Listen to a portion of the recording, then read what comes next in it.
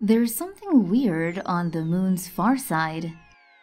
China's Chang'e 4 mission has found an unusually colored gel-like substance on the far side of the moon.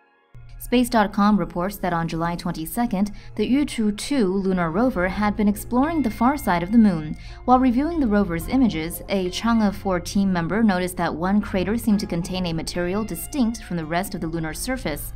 The Yutu-2 was directed to approach the crater and examine its inside with its visible and near-infrared spectrometer.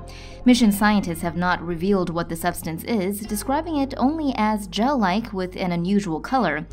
Sounds ominous and very sci-fi horror, but what do we know? Outside researchers have suggested that one possible explanation is that the substance is melted glass created from meteorites striking the surface of the moon. China's Chang'e 4 spacecraft successfully made the first ever soft landing on the far side of the moon on January 3rd. The Yutu-2 rover is now in its 9th lunar day, with each day equivalent to 2 Earth weeks. In May, Chinese scientists also announced that they'd found evidence of material from the lunar mantle in the regolith of the moon's von Karman crater.